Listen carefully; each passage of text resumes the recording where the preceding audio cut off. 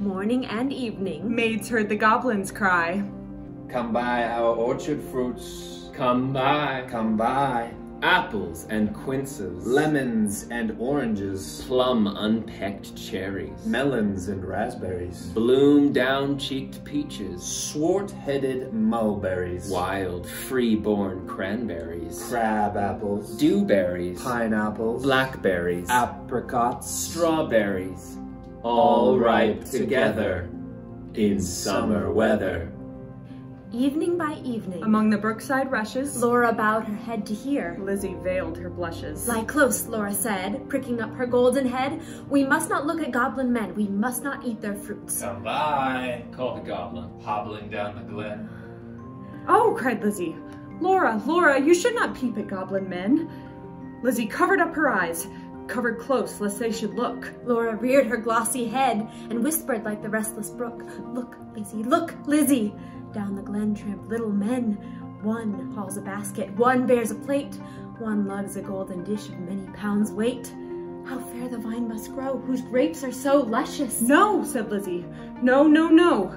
Their offers should not charm us. Their evil gifts would harm us.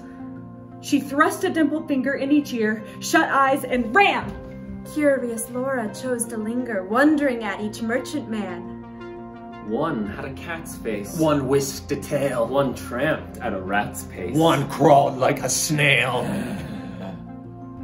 When they reached where Laura was, they stood stock still upon the moss, leering at each other. Come by, Come by. was still their cry. Laura stared but did not stir, longed but had no money. The whisk-tailed merchant bade her taste in tones as smooth as honey. The cat face purred. The rat face spoke a word. But sweet-toothed Laura spoke in haste. Good folk, I have no coin to take where to purloin. I have no copper in my purse, I have no silver either. And all my gold is on the furs that shakes in windy weather above the rusty heather. You have much gold upon your head, they answered all together. Buy from us with a golden curl. She clipped a precious golden lock. She dropped a tear more rare than pearl, then sucked their fruit globes fair or red. Sweeter than honey from the rock, stronger than man rejoicing wine. She never tasted such before. She sucked those fruits which that unknown orchard bore. She sucked until her lips were sore, then flung away the rinds, and knew not was it night or day, as she turned home alone. Lizzie met her at the gate, full of wise upbraidings. Dear, you should not stay so late. Twilight is not good for maidens. Should not loiter in the glen, in the haunt of goblin men. Nay, hush, said Laura. Nay, hush, my sister. I ate and ate my fill, yet my mouth waters still. Tomorrow night I will buy more. Then kissed her. Have done with sorrow. I'll bring you plums tomorrow, fresh on their mother twigs, cherries worth getting. You cannot think what figs my teeth have met in. What melons, icy cold, piled on a dish of gold too huge for me to hold. Golden head by golden head, like two pigeons in one nest, Folded in each other's wings, they lay down in their curtain bed, moon and stars, gazed in on them, wind sang to them lullaby, cheek to cheek, and breast to breast, locked together in one rest. Early in the When morning, the first cock crowed his warning, neat as bees, as sweet and busy, Laura rose, with Lizzie, fetched in honey, milked the cows, aired and set to right the house, fed their poultry, sat and sewed, talked as modest maids should, Lizzie with an open heart, Laura in an absent dream, one content, one sick in part, one warbling for the mere bright day's delight. one longing for the night. At length slow evening came, They went with pitchers to the reedy brook, Lizzie most placid in her look, Laura more like a leaping flame. They drew the gurgling water from its deep. Lizzie, turning homeward, said, The sunset flushes those furthest lofty crags. Come, Laura, not another maiden lags. But Laura loitered still among the rushes, and said the hour was early still, the dew not fallen, the wind not chill, listening ever, but not catching the customary cry. Come by. Come by. Still Lizzie urged, Oh, Laura, come. I hear the fruit call, but I dare not look. You should not loiter longer at this brook. The stars rise, the moon bends her arc. Let us home before the night grows dark. Laura turned cold as stone to find her sister heard the cry alone. Must she then buy no more such dainty fruit? Laura said not one word in her heart's sore ache, but trudged home, not discerning, so crept to bed and lay silent till Lizzie slept, and sat up in a passionate yearning, and gnashed her teeth for balked desire, and wept as if her heart would break. Day after day, night after night, Laura kept watching vain, in sullen silence of exceeding pain. She never caught again the goblin cry. Come by, Come by. She never spied the goblin men hawking their fruits along the glen. But when the moon waxed bright, her hair grew thin and gray. She dwindled to swift decay, and no more swept the house, tended the hens or cows, fetched honey, kneaded cakes of wheat, brought water from the brook, and sat down listless in the chimney nook, and would not eat. Tender Lizzie could not bear to watch her sister's cankerous care, yet not to share. She night and morning caught the goblin's cry. Come by our orchard fruits. come by, come by. Beside the brook, along the glen, she heard the tramp of goblin men. The voice and stir poor Laura could not hear, Longed to buy fruit to comfort her, but feared to pay too dear. till Laura, dwindling, seemed knocking at death's door. Then Lizzie weighed no more, but put a silver penny in her purse, kissed Laura, crossed the heath at twilight, halted by the brook, and for the first time in her life, began to listen and look. Laughed every When goblin. they spied her peeping, Came towards her hobbling. flying, Running. leaping, Cat-like. and rat-like, Radle.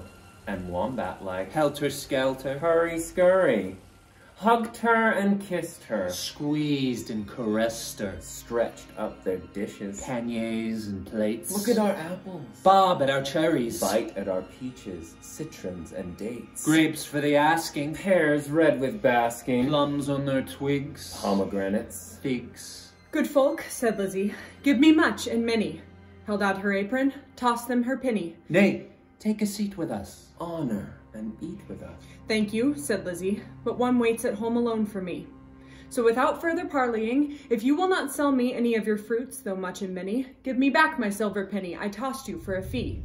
They began to scratch their pates, no longer wagging, purring, But visibly demurring. grunting, snarling. Their tones waxing loud. Their looks were evil. They trod and hustled her. elbowed and jostled her, barking, Mewing. hissing, Mocking. tore her gown, And soiled their stocking. held her hand And squeezed their fruits against her mouth. to make her eat. White and golden Lizzie stood, like a lily in a flood, like a rock of blue-veined stone lashed by tides obstreperously, like a beacon left alone in a hoary, roaring sea, sending up a golden fire.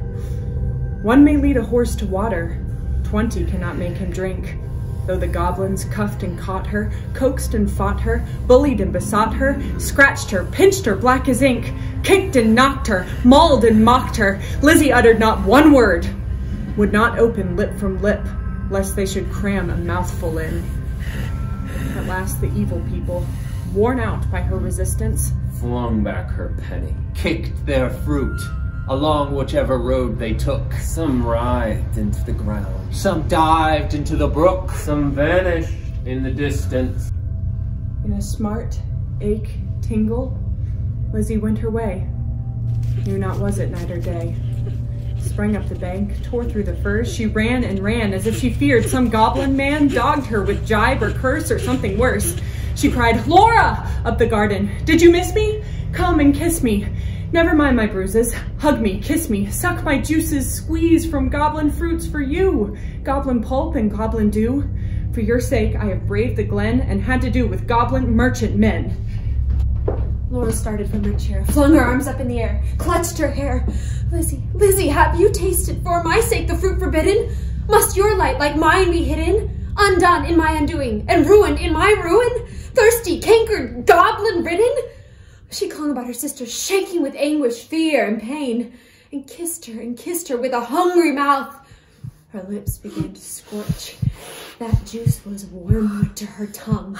She loathed the feast, writhing as one possessed. She rent all her robes and wrung her hands in lamentable haste. Her locks streamed like a torch borne by a racer at full speed, or like the mane of horses in their flight, or like an eagle when she stems the light straight toward the sun, or like a caged thing freed. Swift fire spread through her veins, knocked at her heart, met the fire smoldering there, and overbore its lesser flame. She fell at last. Pleasure past and anguish past. Is it life or is it death? Life out of death. That night long, Lizzie watched by her, counted her pulses' flagging stir, felt for her breath, held water to her lips and cooled her face. But when the first birds chirped in their eaves and new buds with new day opened of cup-like lilies on the stream, Laura awoke as from a dream, laughed in the innocent old way, hugged her sister not twice but thrice. Her gleaming locks showed not one thread of gray, her breath was sweet as May, and light danced in her eyes. Days, weeks, months, years afterwards, when both were wives with children of their own, Laura would call the little ones and tell them of her early prime, would talk about the haunted glen, the wicked, quaint fruit merchant men, their fruits like honey in the throat, but poison in the blood. Would tell them how her sister stood in deadly peril to do her good, and win the fiery antidote. Then joining hands, the little hands would bid them cling together, for there is no friend like a sister in calm or stormy weather. To cheer one on the tedious way, To fetch one if one goes astray, to lift one if one totters down, to strengthen whilst one stands.